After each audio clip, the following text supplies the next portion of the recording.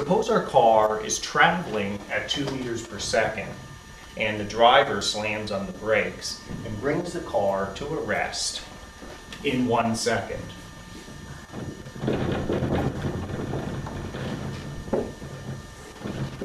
So the time interval is 1 second.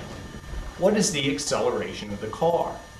To do this problem, we'll use the definition of the acceleration again.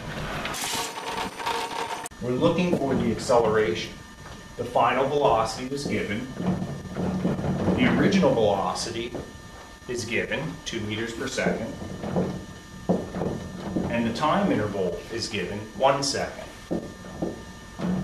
What do we get? -2 meters per second squared. Which means that the car is accelerating to the left. Notice that the car is moving to the right in this case, but accelerating to the left. The liquid accelerometer. Let me demonstrate this problem using this. Okay, I'll be the car holding this, moving to the right, and I'm going to brake. And you'll see the direction that the liquid points in.